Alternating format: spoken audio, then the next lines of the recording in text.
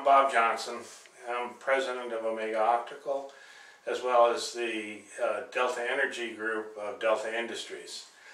Today I want to do a little discussion and introduction to this waste fuel fluid burner that we've been working on for the last 5 years. The idea is to consume used fossil fuels such as engine oil, cutting oil, transmission fluids, etc. As a good source of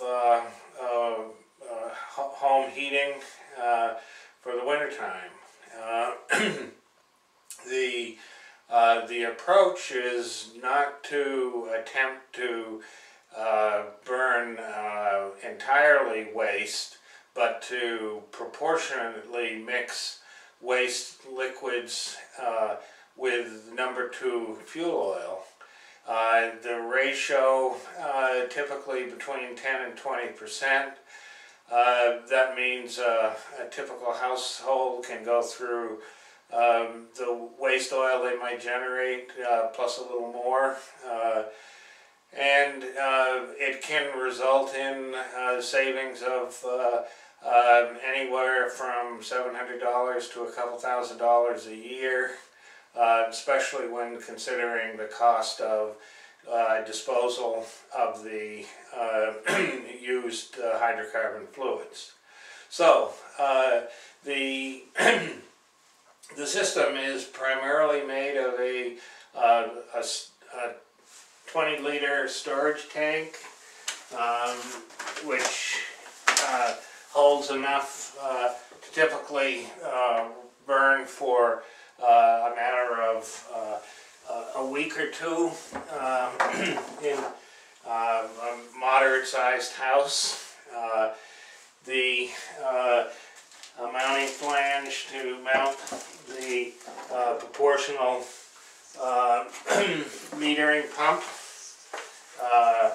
which gives very precise amounts of the waste fluid mixed into the number 2 fuel oil. It should be everything needed here to connect up the system to your fuel tank and burner, and it's a quite simple hookup. Essentially, if you have a furnace with the burner and an oil tank. Typically this is a 275-gallon tank.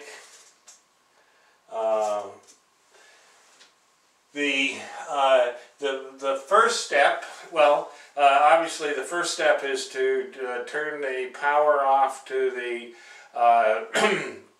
the furnace. That can be done by hitting the safety emergency shutoff, the red switch by the furnace door. Also best to disconnect or open the circuit breaker so there's no potential of anything being live. But the safety switch should remove all power from all the furnace circuits as well as circulators or blowers. So the next step is to build a shelf, which should have some good support to hold the tank,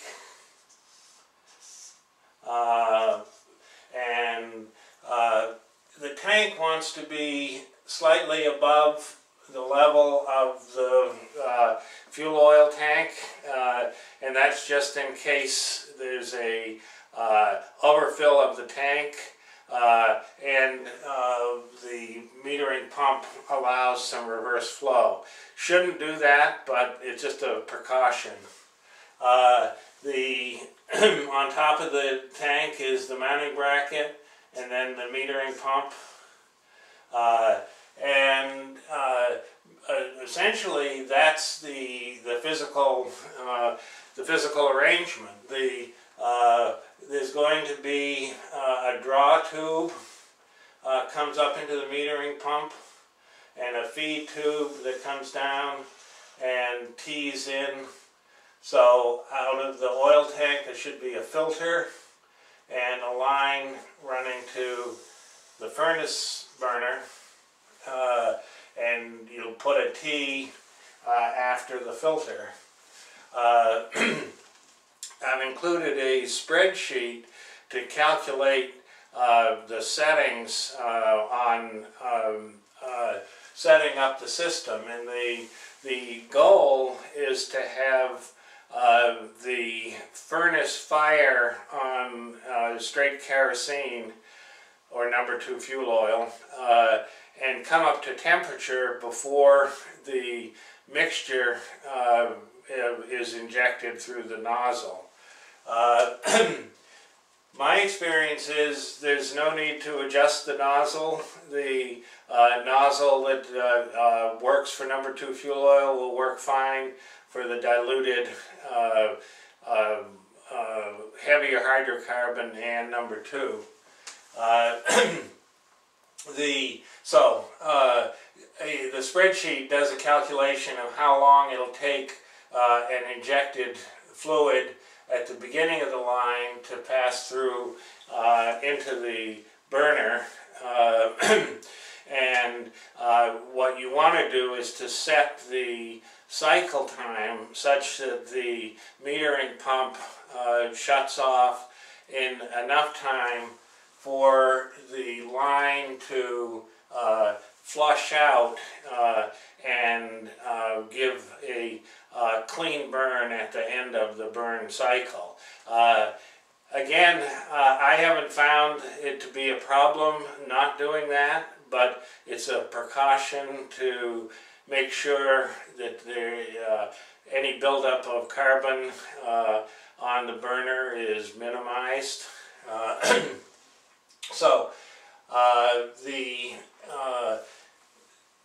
We now have the physical orientation, a pipe connecting, there's a time delay relay which will bring power from the furnace control box to the metering pump. That power simply comes from the control box's contactor for the burner. If you find the 210 volt terminals that deliver power to the blower pump burner arrangement, it will be a matter of just tapping into those connectors to provide power to the metering pump. The metering pump only draws about 100 milliamps, so it shouldn't have any impact on any circuit breakers or current protection in the furnace. We now have the physical orientation, the fluid flow, and the power flow. So I guess that's a quick overview of the system. I'm going to go through a separate step of walking through the actual installation. So you can certainly come back and review this information, or follow on and see the actual installation itself. So I hope you're as satisfied as we are with the value and the operation that this system has provided us. Thanks again for watching, and hope your system works without any issues. Bye now.